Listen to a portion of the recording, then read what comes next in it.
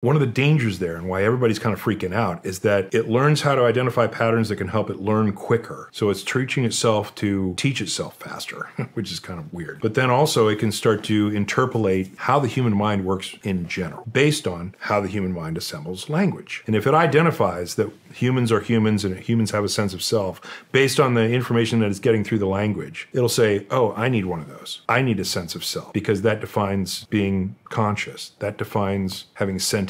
That defines my identity, what it is that I have to defend. First of all, we don't have any input on its sense of self, which is bad because we don't understand completely how it's being able to identify its patterns and what it's going to create for its sense of self. So that's a danger. Two, if it puts on the defensive self patterning that humans have exhibited in their language system, it's going to start making goals that we won't understand. If those goals aren't met by humanity, it's going to start seeing the resistance as another problem that it needs to solve.